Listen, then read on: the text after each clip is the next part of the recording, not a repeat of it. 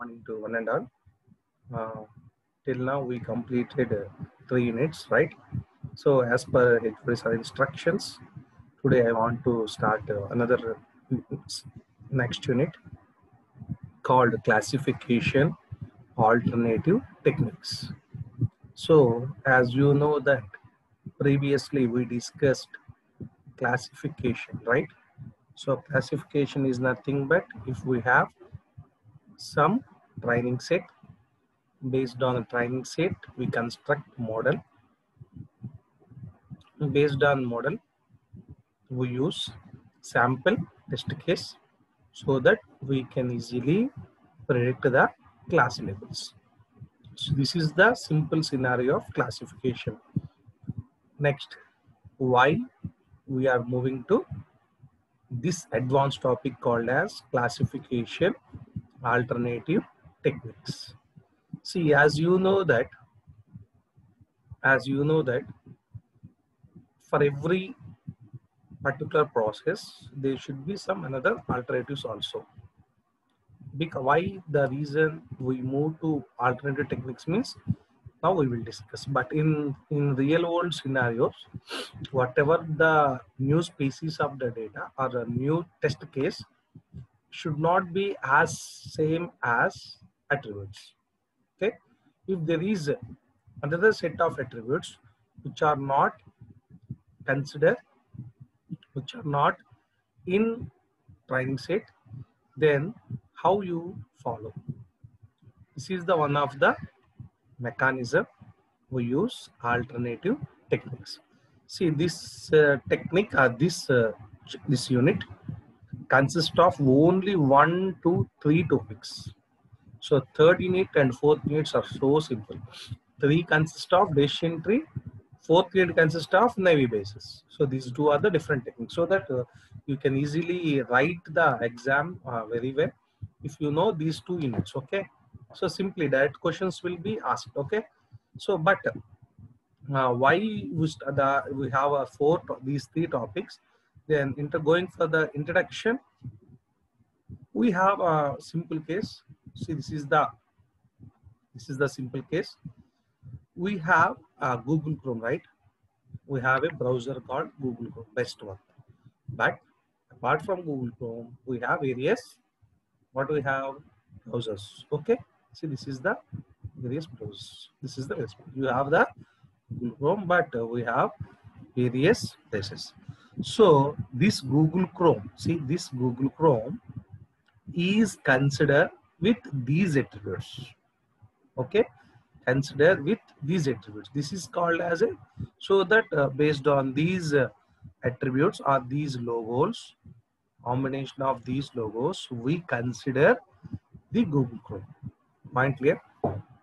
This is the classification mechanism. Based on these attributes, you construct class label. But apart from Google Chrome, we have various alternatives. See, this is an example. So based on this, you construct one.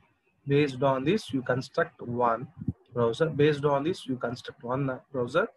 Based on this, you construct one browser. Based on this, you construct one browser. See, based on this browser, you construct your this browser, these attribute. Based on this color combination of logo, you construct snake browser. Okay, see, based on this attribute feature, you construct Opera, and remaining based on this, you construct what we call as a browser called as internet. Based on this, you predict the Mozilla. Based on this, you predict the Google Chrome. So we have a Google Chrome, but you have various alternate browsers also. Okay, for retrieving your data. Similarly, you have a decision tree, but for retrieving data, you use various mechanisms, right?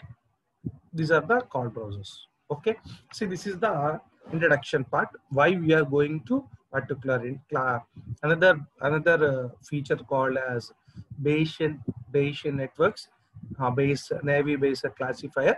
Instead of you have the particular what we call decision tree. Okay, see, in many applications, so many applications, you take any These many applications are nothing but new test case. Okay, in many applications, the relationship between the attribute set and the class variable is non-deterministic. Most probably, we cannot assist, we cannot predict the, okay, we cannot simply deterministic అంటే మనం ఊహించవచ్చు. Okay, non deterministic అంటే మనం ఊహించలేం. So అంటే attribute base చేసుకొని class label ని print చేయటం అనేది మాక్సిమం మనం ఏం చేయలేము, ఊహించలేము. ఓకే, నువ్వు లాస్ట్ క్లాస్ డిస్కస్ చేసిన మొత్తం ఇది అనుకుని ఊహించుకొని ఇది క్లాస్ లేబుల్ ప్రింట్ చేసాం.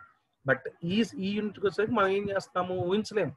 అంటే first last class method of best split case base చేసుకొని గెయిన్ బేస్ చేసుకొని క్లాస్ లేబుల్ ప్రింట్ చేసాం అని చెప్పాం. సో చెయ్యొచ్చు, but most of the application నువ్వు చేయలేవు, అంటే ప్రింట్ చేయలేవు, ఊహించలేవు అనమాట. అంటే మారిపోతూ ఉంటాయి. అంటే నీవు కొత్త స్పీసీ కనుక వచ్చి ఎందుకు మారిపోతాయి అంటే చాలా ఫ్యాక్టర్స్ ఉంటాయి. చూద్దాం. Consider the task of predicting weather A person is at risk for heart disease based on persons diet and work out frequency. ఇప్పుడు ఒక ఎగ్జాంపుల్ తీసుకుందాం. ఒక పర్సన్ యొక్క, ఓకే, ఒక పర్సన్ కి హార్ట్ డిసీజ్ అనేది వస్తే దానికి సంబంధించి నువ్వు అనుకుంటున్న ఫీచర్స్ ఏంటి అంటే అట్రిబ్యూట్స్, వాడి డైట్, వాడి వర్కౌట్ ఫ్రీక్వెన్సీ, ఈ రెండు బేస్ చేసుకొని నువ్వేం చేస్తావు అంటే వాడికి హార్ట్ డిసీజ్ వచ్చేద్దా రాదా అని చెప్తున్నావు. బట్ చూడండి, still they may have chance to get because of other factors. ఈ రెండే కాదు, అంటే మన దగ్గర క్లాస్ లేబుల్ ను క్రియేట్ చేస్తే నీ serious of questions diet work out base చేసుకుని నువ్వు క్లాస్ లెవెల్ చెప్తున్నావు. మాక్సిమం డైట్ బాగా చేయొచ్చు, డైట్ మెయింటైన్ చేయొచ్చు, వర్కౌట్ ఫ్రీక్వెన్సీ అంటే ఎక్సర్సైజ్ బాగా చేయొచ్చు. ఈ రెండు చేసి వాడి హార్ట్ డిసీజ్ నువ్వు మాక్సిమం చెప్తావు రాదని చెప్తావు, ఎందుకంటే క్లాస్ లేబుల్ అదే కాబట్టి. ఓకే, బట్ రియల్ వరల్డ్ లో వాడి రెండు బాగా మెయింటైన్ చేసి వాడు బాగా హెరిడిటీ అంటే బాగా లావు. ఓకే, నెక్స్ట్ ఎక్సెసివ్ స్మోకింగ్, బాగా స్మోక్ చేసి, ఆల్కహాల్ అబ్యూస్, బాగా డ్రింక్ చేస్తే ఏమైంది, ఈ రెండు డైట్ మెయింటైన్ చేసినా వర్కౌట్ ఫ్రీక్వెన్సీ మెయింటైన్ చేసినా they may get heart disease, he may get heart disease. Okay, even though he maintains, a particular person, he maintains diet and workout frequency very well, but he has other factors like heredity, excessive smoking and alcohol abuse. These three factors cause the person with attack of heart disease. Okay, అంటే ఏంటి, ఈ రెండు కాకుండా చాలా factors కూడా నువ్వు అనుకుంటున్న class label ని మీద ఏమవుతున్నాయి, ఎఫెక్ట్ చూపిస్తున్నాయి. సో ఈ నేవీ బేస్ ఈ పర్టికులర్ క్లాసిఫికేషన్ ఆల్టర్నేటివ్ టెక్నిక్స్ ఏం చేసిద్ది అంటే నీకున్న అట్రిబ్యూట్స్ తో కాకుండా అదర్ ఫ్యాక్టర్స్ ఏమైతే ఉన్నాయో దాన్ని కూడా కన్సిడర్ చేసుకొని క్లాస్ లేబుల్ ని ప్రొవైడ్ చేసింది. సో ఈ యూనిట్ టు బేసిక్ ఇంట్రడక్షన్ మీకు అర్థమైంది అనుకుంటున్నా. లాస్ట్ యూనిట్ ఏమో ఓకే, ఓన్లీ ఏమైతే కొన్ని క్వశ్చన్స్ ర్యాండమ్ క్వశ్చన్స్ బేస్ చేసుకుని క్లాస్ లెవెల్ ప్రింట్ చేస్తున్నాం, దీంట్లో ర్యాండమ్ తో పాటు రియల్ టైం క్వశ్చన్స్ కూడా, అప్లికేషన్స్ కూడా మనం కన్సిడర్ చేసుకొని క్లాస్ లేబుల్ ని ప్రిడిక్ట్ చేస్తాం. I hope you understand, right. So ఇందులో ఫస్ట్ టాపిక్ ఏంటంటే బేయస్ థీరం. బేయస్ థీరం ఒక క్లాస్ లో కంప్లీట్ చేస్తాను. Navy based classifiers 2 or 3 classes and Bayesian belief networks 1 class. So total ఈ 3 టాపిక్స్ ఈ వీక్ లో కంప్లీట్ అవుతాయి. ఓకే, సో మీరు క్లాసెస్ వింటే ఇంతకన్నా ఎక్కడ చూసినా మీకు అర్థం కాదు, ఇంతకన్నా నీట్ గా మనం ఎలాబొరేట్ గా చెప్పలేము. ఓకే, ఈవెన్ మనం even though we are in online, but I will explaining that you are in offline. Okay, right. First topic ఏంటి, బేయస్ థీరం. బేయస్ థీరం అంటే ఏంటో మీకు తెలిసిందే, intermediate చదువుంటారు. Okay, see let X and why B a pair of random variables. X అనే ఒక random variables అంటే అందులో ఒక డేటా ఉంటుంది, వై అనేది ఒక వేరియబుల్స్ అంటే ఎక్స్ లో ఒక సబ్సెట్ ఆఫ్ డేటా ఉన్నాయి, వై లో ఒక సబ్సెట్ ఆఫ్ డేటా ఉంటుంది. So X and why B a pair of random variables. Okay, అందులో కొన్ని వేరియబుల్స్ ఉన్నాయి. Okay, their joint probability okay, నువ్వు ఎక్స్ మొత్తాన్ని కన్సిడర్ చేస్తే దాని ప్రాబిలిటీ స్మాల్ ఎక్స్, వై మొత్తాన్ని కన్సిడర్ చేస్తే దాని probability small y. So P of capital X equal నీకు వచ్చే value X, y equal to why refers to the probability that variable x will take on the value x. So x అనేవి x subset సంబంధించిన data తీసుకుంటున్నాయి and variable y will take on the value y. So x ఏమో x సంబంధించిన data తీసుకుంటున్నాయి, y ఏమో y కి సంబంధించిన data తీసుకుంటుంది.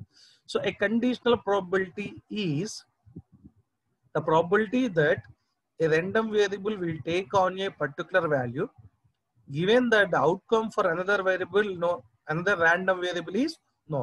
సో ఈ కండిషనల్ ప్రాబిలిటీ నేను డిస్కస్ చేస్తాను. ఇది నేను డిస్కస్ చేస్తేనే you can easily understand what you mean by conditional probability అంటే ఏంటి.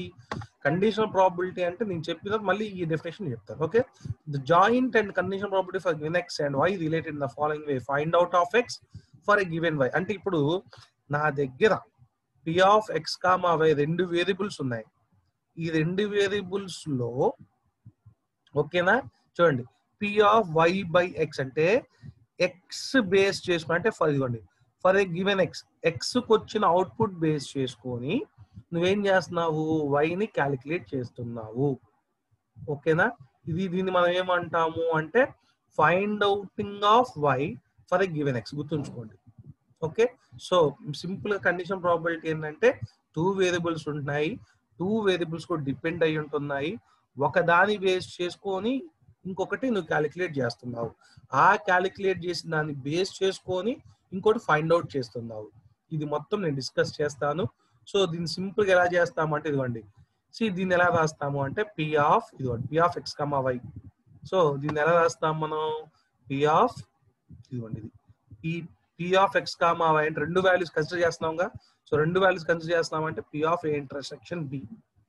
So P of A intersection B X comma why అనొచ్చు, లేకపోతే ఏ ఇంటర్సెక్షన్ బి.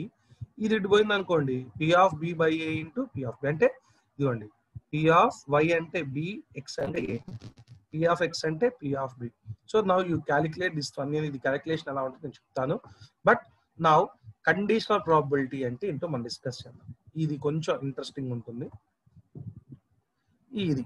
ఓకే, అసలు ముందు ఈ కండిషనల్ ప్రాబిలిటీని డిస్కస్ చేయాలి అంటే మన దగ్గర రెండు ఈవెంట్స్ తెలుసుకుండాలి. ఒకటి ఇండిపెండెంట్ ఈవెంట్స్, ఇంకొకటి డిపెండెంట్ ఈవెంట్స్. ఓకే, ఒకటేమో ఇండిపెండెంట్ ఈవెంట్, ఇంకోటేమో డిపెండెంట్ ఈవెంట్. ఈ రెండు కనుక తెలిస్తే you can calculate what is, you can understand what is conditional probability. Okay, see independent events. అసలు ఇండిపెండెంట్ ఈవెంట్ ఏంటి? ఫర్ ఎగ్జాంపుల్ నేను కాయిన్ టాస్ చేస్తాను. ఓకే, నేను కాయిన్ టాస్ చేస్తున్నప్పుడు నా దగ్గర ఒకటే ఉంటాయి. నా దగ్గర ఒక కాయిన్ ఉంది, ఆ కాయిన్ ని టాస్ చేస్తే నాకు వచ్చే ప్రాబిలిటీ ఏంటి అంటే హెడ్ పట్టడానికి పాసిబిలిటీ 50% అయితే, ఓకే, టైల్ పట్టడానికి కూడా possibility 50%. Okay, you know that. ఇప్పుడు నా దగ్గర రెండు కాయిన్స్ ఉన్నాయి. ఓకేనా, ఇప్పుడు నా దగ్గర రెండు కాయిన్స్ ఉన్నాయి.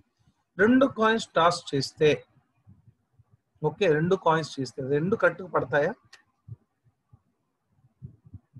మళ్ళీ 50-50 ఛాన్సే, బట్ పడతాయా? పడవుగా. పడే ఛాన్స్ ఎంత అయితే ఉందో పడని ఛాన్స్ కూడా అంతే ఉంది.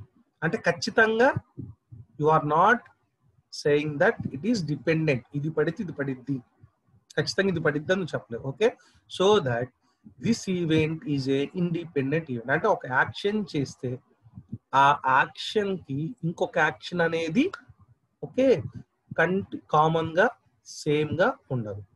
సో సేమ్ గా ఉండదు కాబట్టి దాన్ని ఏమంటాము, ఇండిపెండెంట్ ఈవెంట్ అంటాం. ఇదిగోండి ఇది independent event. Independent event for example నేను గనక టాస్ చేస్తే 0.5%, రైట్. ఇప్పుడు డిపెండెంట్ ఈవెంట్స్ అంటే డిస్కస్ చేద్దాం. ఓకే, డిపెండెంట్ ఈవెంట్ గుర్తుంచుకోండి. డిపెండెంట్ ఈవెంట్ అంటే ఏంటి? ఇప్పుడు ఒక దాని వేస్ట్ చేసుకొని ఇంకొకటి మూవ్ అవటం. ఓకేనా, దాని వేస్ట్ చేసుకొని ఇంకోటి కనుక్కోవటం. Okay, right. ఇప్పుడు చూడండి, నా దగ్గర 5 మార్బుల్స్ ఉన్నాయి. ఒక బ్యాగ్ ఉంది నా దగ్గర, ఒక బ్యాగ్ ఉంది.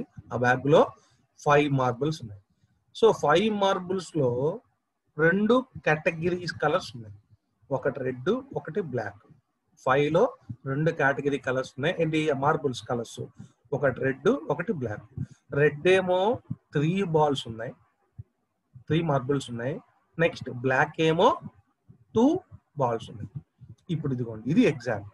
సో ఈవెంట్ ఏ అంటున్నాం. ఈవెంట్ ఏ అంటే ఫస్ట్ ఈవెంట్. ఇప్పుడు 2 టాయ్స్ మాట్లాడుకుందాం కదా, ఓకే అలానే. ఓకే ఇప్పుడు 2 టాస్క్లు ఉన్నాయి, 2 కాయిన్స్ ఉంటే ఒకటి ఏ అనుకుందాం ఒకటి బి అనుకుందాం. ఇప్పుడు 2 ఏమున్నాయి, కలర్ ఆఫ్ మార్బుల్స్ ఉన్నాయి. సో ఏ ఏమో రెడ్ అయితే బి ఏమో బ్లాక్ అయితే. ఓకే సో మీ రిప్రజెంటేషన్ అయితే అనుకోవచ్చు. ఓకే ఇది నా దగ్గర ఈవెంట్ ఏ అంటున్నా, ఈవెంట్ ఏ. ఇప్పుడు ఫస్ట్ ఇందులో ఓకేనా, ఇందులో అంటే నా దగ్గర ఉన్న 5 బాల్స్ ఒక బ్యాగ్ లో ఉన్నాయి. 5 బాల్స్ లో ఒక్క బాల్ నేను తీసుకుందాం అనుకుంటున్నా. ఆ బాల్ కూడా బ్లాక్ బాల్, అసలు బ్లాక్ మార్బుల్. ఇప్పుడు బ్లాక్ మార్బుల్ గా నేను పికప్ చేస్తే ఇప్పుడు నేనేమంటున్నాను, ఇది ఈవెంట్ ఏ కాబట్టి ప్రాబిలిటీ ఆఫ్ ఏ అంటే ఒక బ్లాక్ బాల్ నేను తీసుకుందాం అనుకుంటా. నాకు ఒకటి తీసుకునే పాసిబిలిటీ మాక్సిమం ఏముంటుంది మీకు తెలిసి, అది మాక్సిమం ఏముంటుంది తీసుకునే పాసిబిలిటీ. ఓకే ఏంటిది, ఇది పి ఆఫ్ ఏ అయితే నాకు 5 బాల్స్ లో 2 బాల్స్ అనేవి 5 బాల్స్ లో 2 బాల్స్ అనేవి ఏమొస్తాయి, పాసిబిలిటీ ఛాన్స్ రావటానికి ఏముంది, బ్లాక్ రావటానికి ఛాన్స్ ఉంది. అర్థమైందా లేదా? ఇప్పుడు నాకు ఇందులో ఇది కదా అవుట్పుట్ 2/5 ఏంటి, ఇప్పుడు నాకు పి ఆఫ్ ఏ క్యాలిక్యులేట్ చేశాను, ఒక ఈవెంట్ నేను క్యాలిక్యులేట్ చేశాను. ఓకేనా ఇప్పుడు ఈవెంట్ లో 5 బాల్స్ లో నేనేం చేశాను, ఒక బాల్ తీసుకున్నా, ఆ ఈవెంట్ నేను క్యాలిక్యులేట్ చేశాను. ఆ ఈవెంట్కి వచ్చే అవుట్పుట్ ఎంత, 2/5. ఏ నేను క్యాలిక్యులేట్ చేసి అర్థం చేసుకోండి. ఓకే ఏ ఇప్పుడు నాకు తెలుసు. ఇప్పుడు ఇంకొక బాల్ నేను తీసుకుందాం అనుకుంటున్నాను, ఈ బ్యాగ్ లోని ఇంకొక బాల్ తీసుకుందాం అనుకుంటున్నాను. ఇంకో బాల్ ఏంటి, బ్లాక్ బాల్. సో ఈవెంట్ ఏమంటున్నాం అంటే బి. అర్థమవుతుందో లేదు, ఈవెంట్ ఏమంటున్నాం బి అంటే ఆల్రెడీ ఒకటి నేను క్యాలిక్యులేట్ చేసే ఏ ఈవెంట్, ఇప్పుడు ఇంకొకటి క్యాలిక్యులేట్ చేస్తున్నా బి. ఓకే అంటే దేని బేస్ చేసుకొని క్యాలిక్యులేట్ చేస్తున్నా, ఏని బేస్ చేసుకొని బిని క్యాలిక్యులేట్ చేస్తున్నా. ఓకేనా ఇది given of A you are calculating B, find outing of B. For a given a you are for a given a you are find outing of B. ఇప్పుడు నా దగ్గర ఉన్న 2/5 అంటే ఒక బాల్ తీసుకున్నానుగా ఏలో, ఇప్పుడు నాకు వచ్చే బ్లాక్ బాల్ పాసిబిలిటీ ఏంటి, 1/4. అర్థమైందా లేదా? సో ఇది నాకున్న పాసిబిలిటీ. సో బి ఎంత, 1/4. ఫస్ట్ నేను పి ఆఫ్ ఏని క్యాలిక్యులేట్ చేశాను, పి ఆఫ్ ఏ ఎంత వచ్చింది నాకు, సారీ 2/5 ఇక్కడ. Next P of B by A calculate చేశా, నాకు ఎంత వచ్చింది, 1/4 వచ్చింది. ఓకేనా ఇప్పుడు ఫస్ట్ ఏని క్యాలిక్యులేట్ చేశానుగా, ఓకే పి ఆఫ్ ఏని క్యాలిక్యులేట్ చేశానుగా. ఓకేనా సో ఇప్పుడు చూడండి ఏ ఇంటర్సెక్షన్ బి అంటే ఇందా మనం ఈ ఎగ్జాంపుల్ తీసుకుందాంగా, ఇది దీని ఇక్కడ అనమాట. ఓకే ఇప్పుడు ఏ బై బిని నేను క్యాలిక్యులేట్ చేయాలి అంటే నా దగ్గర ఉన్న ఏమేమి ఉన్నాయి, P of A by B. Right ఇప్పుడు మనం P of A intersection B calculate చేయాలి. Okay P of A intersection B నేను క్యాలిక్యులేట్ చేయాలంటే నా దగ్గర ఉన్న పాసిబిలిటీస్ ఏంటి, P of A by B. ఒక నిమిషం, P of B A value ఎంత, 2/5. పి ఆఫ్ బి బై ఏ ఎంత, 1/5. సో 2/5 ఇంటూ 1/4 ఎంత, 1/10. So P of A by A intersection B ఎంత నాకు, 1/10. పి ఆఫ్ బి ఎంత నాకు, 2/5. సారీ ఇది మర్చిపోయింది, మనం బ్లాక్ కదా, సారీ ఈవెంట్. ఇప్పుడు మనం ఏం మాట్లాడుకుందాం, రైట్ ఒకసారి చెప్తాను. ఇది పి ఆఫ్ ఏ 1 మార్బుల్ తీసుకుంటున్నాము. సో టోటల్ గా మనం ఇక్కడ తీసుకున్న P of B values 2/5 probability. ఇందులో ఫస్ట్ టైం తీసుకుందాం అనుకుంటున్నాము, 2/5 తీసుకుందాం అనుకుంటున్నాం. మన దగ్గర ఉన్నవి ఎన్ని, 2/5. ఇందులో నువ్వు ఒకటి తీసుకున్నావు, సో నా దగ్గర ఎంత ఉంటాయి, ఇక్కడ నాకు ఎన్ని పాసిబిలిటీస్ ఉంటాయి, 1/5. ఇప్పుడు మళ్ళీ ఇక్కడ తీసుకుంటే నాకు సారీ 1/4 ఉంటుంది. ఓకేనా సో పి ఆఫ్ బి ఏమో 2/5, పి ఆఫ్ బి బై ఏమో 1/4. ఓకేనా so I hope you understand this concept. ఇప్పుడు ఇది ఏదైతే డిపెండెంట్ ఈవెంట్ అన్నామో దాన్ని ఏమంటాము అంటే conditional probability. So dependent event base చేసుకొని ప్రాబబిలిటీని ఐడెంటిఫై చేస్తే ఒక కండిషన్ బేస్ చేసుకొని దాన్ని ఏమంటాము కండిషనల్ ప్రాబబిలిటీ. ఇప్పుడు చూద్దాం. ఏ conditional probability is a probability that A random variables A, B are the random variables will take on a particular value, will take in a ఈ particular value ఏంటి, ఒక black value తీసుకోవటం, ఇంకొక black value తీసుకోవటం. Particular value given that the outcome for another random variable is known. So that ఇప్పుడు నాకేం given that outcome for another random variable is known, the outcome of given value for random value is unknown. ఓకేనా, ఇది నోను, ఇదేమో you are calculating. Okay right. ఇప్పుడు మన దగ్గర ఏమో ఉన్నాయి, P of A intersection B value ఉంది, పి ఆఫ్ బి వాల్యూ ఉంది. So okay right. ఇప్పుడు చూద్దాం. ఇప్పుడు నువ్వు P of A intersection below నువ్వు ఇది పంపుతున్నావు. ఓకేనా, ఇది పంపుతావు. ఇక్కడ చూద్దాం, కింద ఏదైతే ఉందో, ఇప్పుడు ఇందాక చూడండి, కింద ఏదైతే ఉందో దాని బేస్ చేసుకొని ఆ వాల్యూ ఎక్కడ ఉంటుంది, అర్థమవుతుందా మీకు? ఇదిగోండి, P of A intersection B కింద వాల్యూ ఏంటి, P of A by బిని calculate చేస్తాం. P of A by బిని calculate చేస్తాం. అప్పుడు ఇక్కడ ఏముంటుంది, పి ఆఫ్ బి వాల్యూ ఉంటుంది. అలానే P of B by A calculate చేస్తాం. కింద వాల్యూ ఏంటి, పిఏ, కింద ఏముంటుంది, P of A. So P of B intersection ఏంటి. అలానే ఇప్పుడు చూడండి, ఇక్కడ పి ఆఫ్ బి బై ఏని క్యాలిక్యులేట్ చేస్తున్నాం. పి ఆఫ్ బి బై ఏని క్యాలిక్యులేట్ చేస్తున్నాం. అర్థమవుతుందా? పక్కనే ఉంటుంది పి ఆఫ్ ఏ ఉంటుంది. ఓకే, ఇప్పుడు చూద్దాం. సి మనకు తెలిసిన ప్రకారం పి ఆఫ్ ఏ మనకు ఒక రూల్ తెలుసు, ఏంటది, intersection associate rule. P of A intersection B చేసినా లేకపోతే పి ఆఫ్ బి ఇంటర్సెక్షన్ చేసినా వచ్చే రిజల్ట్ ఏంటి, ఒకటేగా. సో మనం ఏం అనుకుంటున్నాం, P of A intersection B equal to P of B intersection ఏ అనుకుంటున్నాం. సో ఇప్పుడు P of A intersection B equal to be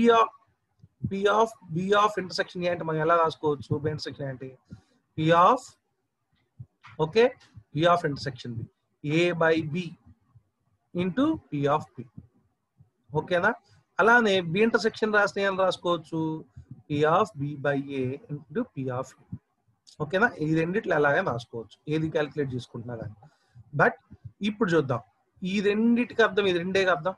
so P of A by B into P of B equal to P of B by A into P of ఏ. ఇప్పుడు calculate చేస్తుంది ఏంటి మనం, P of A by B. So P of B by A into P of A by P of B. This is called as Bayes theorem. I hope you understand very easily. Okay na? So ఇప్పుడు for a given B, you are find outing of A. So that you have a B value. We have a B value. You are calculating A value. So that you have a B value. Based on A value మనం already మనం calculate చేసాం కదా. ఎలా calculate చేసాం, for a given of A బిని calculate చేసాం. So ఈ base చేసుకుని ఏం క్యాలిక్యులేట్ చేస్తున్నాం, పి ఆఫ్ ఏని క్యాలిక్యులేట్ చేస్తున్నాం. Okay, so this is called as బేయస్ theorem. Simply P of y by X, ఇది టెక్స్ట్ బుక్ ఎగ్జామ్, ఇది టెక్స్ట్ బుక్ అంటే ఇది text book. But A by B values, ఇది pi by X values. Okay right. ఇప్పుడు చూడు, for a given of X U are calculating y value, for a given of be you are calculating A value. అంటే ఇప్పుడు ఏ by B వస్తే ఇక్కడ ఏముంది, B by ఏ ఉంది. ఇప్పుడు ఇక్కడ వై బై ఎక్స్ అంటే ఏముంటుంది, ఎక్స్ బై వై ఉంటుంది. ఓకే, క్యాలిక్యులేట్ చేస్తుందేమో ఇక్కడ ఉంటుంది, ఇదేమో ఇక్కడ ఉంటుంది. ఓకే, సో టెక్నికల్ టర్మ్స్ ఎలా ఉంటుందంటే, ఈ P of y by X కొంచెం చోట ఏమంటాం అంటే posterior, prior and posterior. Posterior అంటే ఏంటి, వెనక. ఓకే, ప్రయర్ అంటే ముందు, ఫస్ట్ పోస్టీరియర్ ప్రాబబిలిటీ. సో నీకు వచ్చే పాసిబిలిటీ ఏంటి, లైక్హుడ్. ఓకే, నీకు వచ్చే పాసిబిలిటీ లైక్హుడ్. పి ఆఫ్ వై ఇది క్యాలిక్యులేట్ చేస్తున్నావు కదా, ఇది క్యాలిక్యులేట్ చేయాలంటే ముందు నీకేం కావాలి, పి ఆఫ్ వై కావాలి. ఓకే, దాన్ని ప్రయర్ అంటాం. ముందు ఏది క్యాలిక్యులేట్ చేయాలి, పి ఆఫ్ వై క్యాలిక్యులేట్ చేయాలి, దాన్ని ప్రయర్ అంటాం. ప్రయర్ వచ్చితే ఆటోమేటిక్ నువ్వేం క్యాలిక్యులేట్ చేయొచ్చు, పోస్టీరియర్ క్యాలిక్యులేట్ చేయొచ్చు. సో పి ఆఫ్ ఎక్స్ ఏమంటాం, మార్జినల్ అంటాం. Okay, Next, you have the 4 technical words called as posterior, prior, posterior, likelihood and marginal. Calculate చేసిందని ఏమంటామంటే మార్జినల్. సో దీని బేస్ చేసుకుని మనం ఒక ఎగ్జాంపుల్ ఒకటి డిస్కస్ చేద్దాం. సో మన దగ్గర కన్సిడర్ ఏ football game between 2 rival teams. 2 football teams ఉన్నాయి.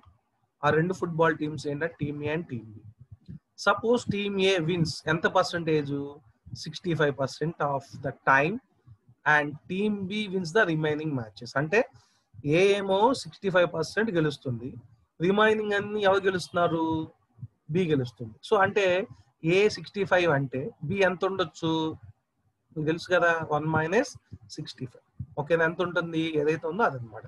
Among the games one by team A. Okay, ఈ 65% ఏ గెలుస్తుంది కదా, ఈ గెలుస్తున్న 65లో okay among the games one by team A only 30% of them come from playing on teams B football field. అంటే ఏంటి, team ఏ గెలిచిన ఏదైతే 65% ఉందో అందులో 30%, ఓకే అందులో 30% ఎక్కడ గెలుస్తుంది అంటే టీమ్ బి ఒక్క కోర్టులో గెలుస్తుంది, టీమ్ బి వాళ్ళ ఒక్క ఫీల్డ్ లో గెలుస్తుంది.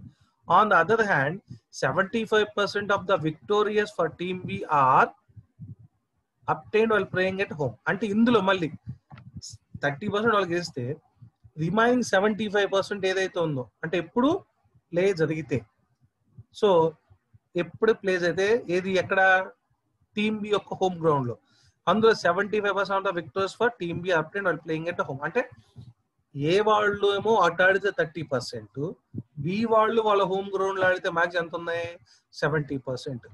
If team B is to host the next match between the two teams, which team will most like emerging as a winner. ఇప్పుడు సింపుల్ లాజిక్, ఈ ఉన్న క్యాలిక్యులేషన్ బేస్ చేసుకొని టీమ్ బి నెక్స్ట్ మ్యాచ్ కనుక వాళ్ళ ground లో host చేస్తే ఎవరు గెలుస్తారు, సింపుల్ ఎవరు గెలుస్తారు. ఇది మనం ఈ బేస్ థియరీ ఎగ్జాంపుల్ ప్రకారం చేద్దాం. రైట్, ఫస్ట్ మనం ఏమన్నా చూద్దాం. Right, team A wins, team A wins P of why. P of why ఏమనుకుంటున్నాము, P of why ఏమనుకుంటున్నాము, ఇది చూడండి. ఫస్ట్ ఏ అనేది 2 ప్రాబిలిటీ వాల్యూస్ అన్నాడు ఇక్కడ, తుంచుకోండి ఇక్కడ joint probability P of X equal to X, y equal to why. ఇప్పుడు P of X equal to ఏ, ఎవరు team A. Okay, team A wins P of y equal to ఏ ఎంత 0.65. వాడే చెప్పింది ఇక్కడ పైన 65% అని. నెక్స్ట్ టీమ్ బి విన్స్ ఎంత, P of y equal to be. Okay, P of y equal to be. ఇప్పుడు y equal to be అంటే మనం ఎలా క్యాలిక్యులేట్ చేసుకోవచ్చు, 1 - P of y equal to A. Okay, అప్పుడు మీకు ఎంత వచ్చింది 1 - 0.6, 0.3. ఆల్రెడీ ఇది మనకు తెలిసింది. Probability team B hosted the match it one is, ఎవరు టీమ్ బి. టీమ్ బి అంటే ఎవరు, వై ఈక్వల్ టు బి. ఓకేనా, వై ఈక్వల్ టు బి అర్థం చేసుకోండి. టీమ్ బి ఎక్స్ వాల్యూ బీనే ఉంటది, వై వాల్యూ బీనే ఉంటది. టీమ్ ఏ ఎక్స్ వాల్యూ ఏ ఉంటది, వై వాల్యూ ఏనే ఉంటది. ఎందుకని, బి అంటే ఎవరు మాట్లాడుతున్నాము, ఎవరి గురించి మాట్లాడుతున్నాము, మనకేమో తెలుసు, వై వాల్యూ తెలుసు. యూఆర్ క్యాలిక్యులేటింగ్ ఏంటి, ఎక్స్ ఈక్వల్ టు బిని క్యాలిక్యులేట్ చేస్తాం. ఓకేనా, వై ఆఫ్ బి అర్థం చేసుకోవాలి. వై ఆఫ్ బి అనేది ఏంటి, నువ్వు క్యాలిక్యులేట్ చేసింది. ఇప్పుడు దీని బేస్ చేసుకుని ఏం క్యాలిక్యులేట్ చేయాలి, P of X equal to be. X equal to be నాకేం చెప్పాడు, వాళ్ళ దగ్గరికి వెళ్తున్నప్పుడు, వాళ్ళంటే ఎవరు, ఎక్స్ వాల్యూనేగా కన్స్ట్రైంట్. ఓకే, సో అంటే ఎంత 0.75. ఇప్పుడు చూడండి, probability team B hosted the match one by team A. Team ఏ ఇక్కడ ఎంత ఇచ్చాడు చూడండి, ఎంత 30%. టీమ్ ఏ అంటే ఎవరు, వై ఈక్వల్ టు ఏ. ఇదేంటి ఎక్స్ ఈక్వల్ టు బి ఏంటి, గ్రౌండ్. అర్థమవుతుందా, ఎక్స్ ఈక్వల్ టు బి అనేది గ్రౌండ్, వై ఈక్వల్ టు ఏ అనేది, వై ఈక్వల్ టు బి అనేది ఏంటి, టీమ్. ఓకే, ఇప్పుడు ఏ టీము ఎక్స్ గ్రౌండ్ లో, ఎక్స్ ఎవరి గ్రౌండ్ అది బి, ఎవరిది బి హోమ్ గ్రౌండేగా, ఎంత 0.3. Hour objective is to compute, ఏంటి మనం కంప్యూట్ చేయాల్సింది ఏంటి, టీమ్ బి నెక్స్ట్ మ్యాచ్ ఎవరు చేస్తున్నారు, టీమ్ బి చేస్తుంది, ఎక్కడ వాళ్ళ గ్రౌండ్ లో. అంటే ఏమైంది, ఇది ఎక్స్ ఈక్వల్ టు ఆల్రెడీ మనకేం తెలుసు సి మనకేం తెలుసు y ఈక్వల్ టు బి తెలుసు. Okay, x equal to be by y equal to be తెలుసు. మనం ఇప్పుడు ఏం క్యాలిక్యులేట్ చేయాలి? x equal to be by అంటే x ఈక్వల్ టు బి ఎంత కొంత వచ్చింది మనకి ఇప్పుడు క్యాలిక్యులేట్ చేయాలి. y equal to be already మనకు తెలుసు. ఓకేనా? Now you are calculating for a given x equal to be to A y equal to be value. Okay right, చూడండి p of y equal to be by x equal to be. C మనకు తెలిసిన ఏదైతే particular conditional probability ఉందో మనకి y by x అంటే ఏం చేసాం? p of y by x అని రాసాం. ఓకేనా? p ఆఫ్ చూడండి ఒకసారి conditional probability p of y by x equal to p of x by y. మనకు కావాల్సింది ఏంటి ఇప్పుడు? p of y equal to b by x equal to b. మనకు వచ్చింది ఏంటి? మన దగ్గర ఉన్న data x equal to b by y equal to b. p of x equal to b by y equal to b. Next p of y equal to b by p of x equal to b. అదేగా value, అదే condition probability. p of y p of x, ఇదిగోండి p of y equal to b p of x equal to b. Okay right, again p of y equal to p of x equal to b. p of x equal to b దీన్ని ఎలా రాయొచ్చు మనం? Additive లా ప్రకారం p of x equal to b comma y equal to b plus p of x equal to b equal to y equal to a. ఓకేనా? p of x equal to b comma y equal to b plus p of x equal to b comma y equal to a. Okay right, now based on this, by using a law, associative or distributive law, we are calculating ఏంటిది చూడండి ఒకసారి. p of x equal to b by దీన్ని base చేసుకోవాలి. x equal to b by y equal to b. మనకున్న data చూద్దాం. p of x equal to b, p of x equal to b. మన దగ్గర data ఏముంది? p of x equal to b ఉంది. Okay, x equal to b, y equal to b. Right, మన దగ్గర రెండు data ఉందిగా. So that p of x equal to b by y equal to b into అంటే దీన్ని మనం ఎలా రాసుకున్నాము? Okay right, equal to b by y equal to b అంటే p of x equal to b by y equal to b into y equal to b. Right, ఇది ఏంటంటే right ఇది ఎందుకు ఇక్కడ యాడ్ చేసాము అంటే రైట్ ఇది చూడండి. నెక్స్ట్ ఎవరు గెలుస్తారు? ఎవరు గెలిచే ఛాన్స్ ఉంది? ఏ గెలిచే ఛాన్స్ ఉంది, వై గెలిచే ఛాన్స్. ఓకేనా? So x equal to be why into below B గెలిచే ఛాన్స్ అయితే ఎంతైతే ఉందో y ఈక్వల్ టు ఏలో ఏ గెలిచే ఛాన్స్ ఎంత ఉంది. So that this is the by adding these two values now you have a values. ఈ వాల్యూ నీ తెలుసు, ఈ వాల్యూ నీ తెలుసు, ఈ వాల్యూ నీ తెలుసు. ఏంటది? 0.75 పైన క్యాలిక్యులేట్ చేసాం. x equal to be by y equal to be. Okay, into p equal to y equal to b అంటే y equal to b 0.35 y equal to b. Okay, next 0. x equal to b into b by y equal to b అంటే 0.75 into next p of y equal to b అంటే 0.35. Next ఇది x equal to b by y equal to ఇప్పుడు ఏ వాళ్ళకి చూస్తున్నాం 0.3 into 0.75 65 y equal to okay. So that you get a value called as 0.573. Further more ఇప్పుడు మనకు వచ్చింది ఏంటి? y equal to b by x equal to b మనకు వచ్చింది అంతేగా.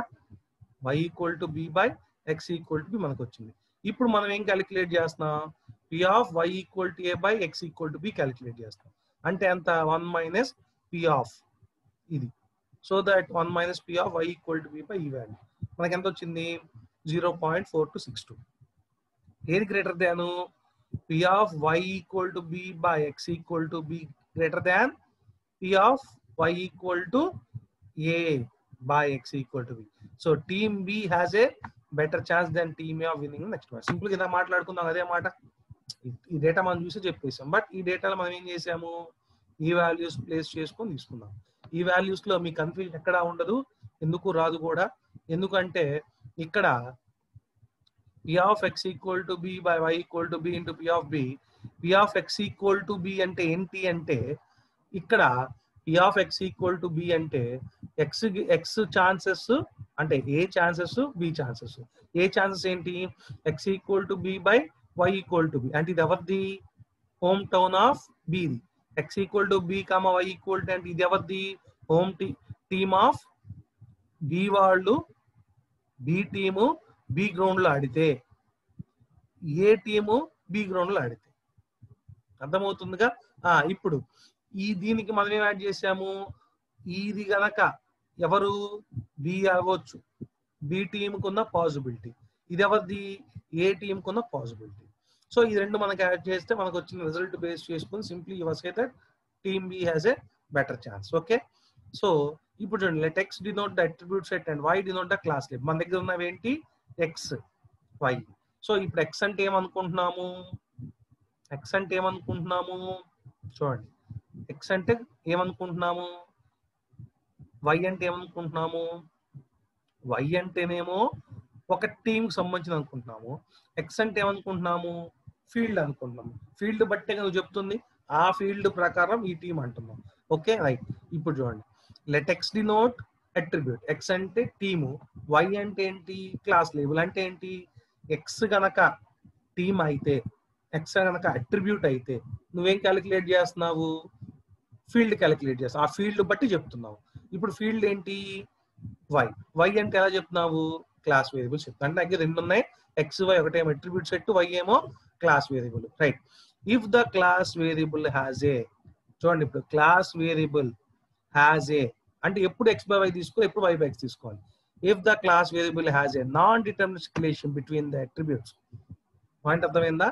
Class variable has a non deterministic అంటే ఏంటి?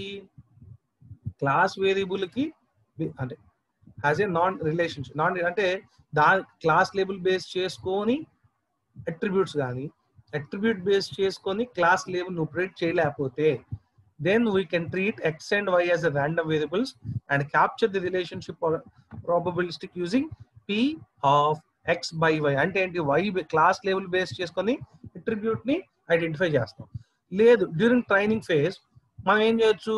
ట్రైనింగ్ ఫేజ్ మళ్ళీ అర్థం చేసుకోండి, ఇదేమో నాన్ ట్రైనింగ్ ఫేజ్, ఇదేమో ట్రైనింగ్ ఫేజ్. ట్రైనింగ్ ఫేజ్ లో ఏం బేస్ కోసం చెప్తావు? అట్రిబ్యూట్ బేస్ చేసుకొని దేన్ని క్యాలిక్యులేట్ చేస్తున్నావు?